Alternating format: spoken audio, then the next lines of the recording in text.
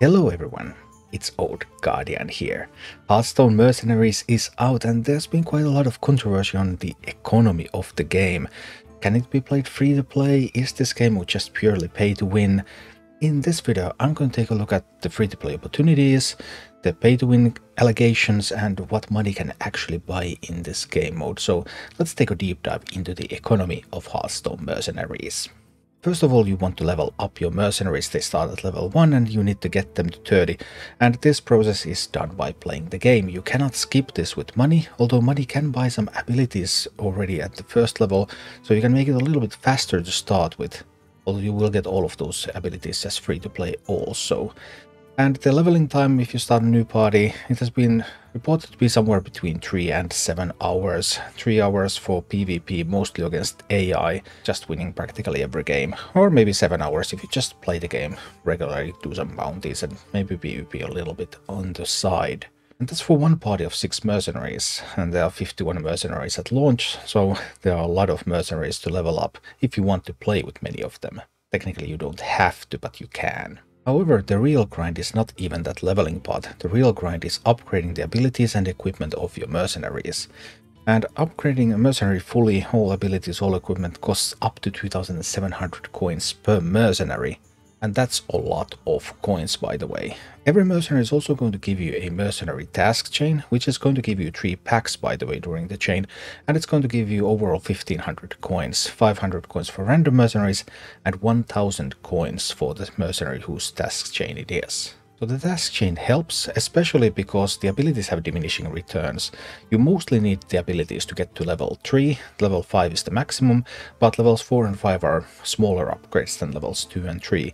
And upgrading all abilities to level 3 for a single mercenary costs 475 coins, so you would get all of those coins from the mercenary task chain already. As for the remaining coins that you still need afterwards, you can target some specific bounties and get coins for that mercenary more likely. And you can obviously buy packs.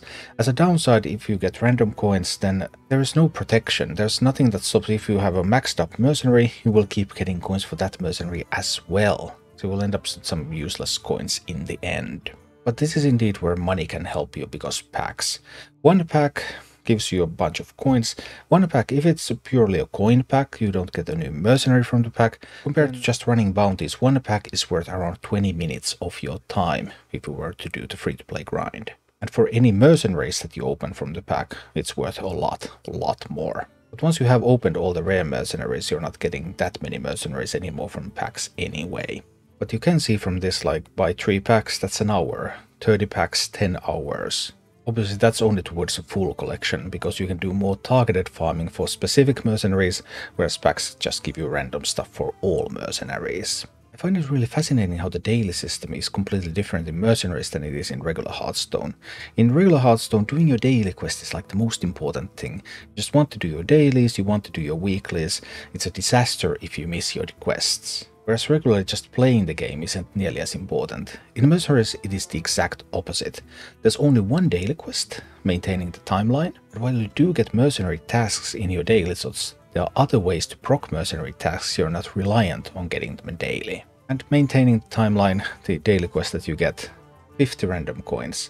So this basically means complete 2 bounties. You run 2 bounties and you get rewards for around 3 bounties. It's not even that great of a deal. The really big thing is task farming. Tasks take those daily quest slots, but after you have completed the tasks that you get daily, you can start farming new ones. People are especially doing the Air Elemental Heroic bounty in Barrens, the level 7 Heroic, because the level 7 Heroic is the fastest way to gain access to guaranteed mystery nodes. And in a mystery node, there is a chance to roll a mysterious stranger. And whenever you get a mysterious stranger, that means that you're going to get a task for one of the mercenaries in your party.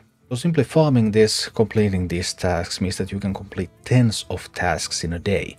Tens of daily quests every single day if you want. And I know people who have already in a few days found mercenaries that are at maximum level and fully upgraded. So the mercenaries economy is the complete opposite of the Hearthstone economy.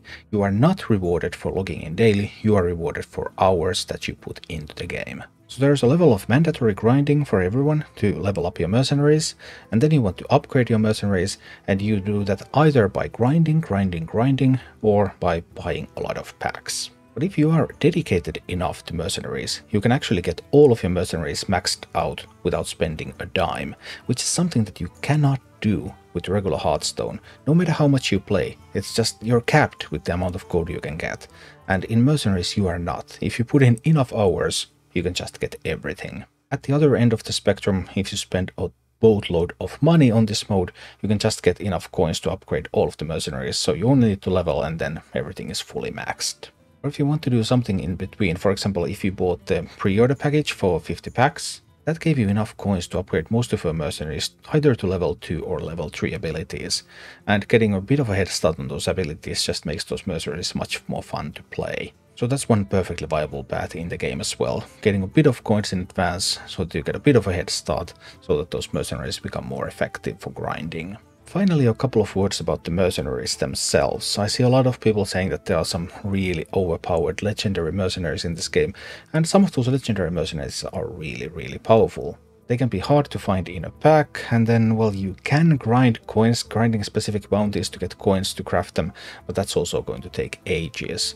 However, the starting legendaries are not all bad at all. For example, Carrier Rome, Blademist Samuro, and Xerala are all top tier mercenaries, and these are all free starter mercenaries. So when you're starting to level up your first team, you probably want to include these 3 in that team so that you get them to max level and they are just very strong. Furthermore, there are other mercenaries too which are strong and not that expensive. For example, the Nature Synergy mercenaries, Brukan, Guff Rune Totem, Lady Anacondra. All of these are rares, these are not your starter legendaries, but these are perfectly fine. Sure, they're a little bit missing Malfurion, which is a legendary, but these 3 can get a lot of things done. So even as a free-to-play player, you can immediately start putting together a good team, and you can grind out the entire game. So in that sense, the game is not pay to win. You can get absolutely everything in this game without investing a dime. Putting in one AAA game worth of money into this game makes it a little bit easier, because then you get some abilities unlocked at the start and you have a bit of an easier time. Overall, just a more pleasant experience. And putting in a boatload of money allows you to skip most of the grind. But yeah, a very interesting economy model in this game, because it's ultimately not hard gated by time, and ultimately you can get everything for free, but it does require a fairly gargantuan effort. Make of that what you will, but I think it's much better than people generally are giving it credit for. Thank you for watching. If you enjoyed the content, please click the like button, subscribe to my channel, and check out my Twitch channel.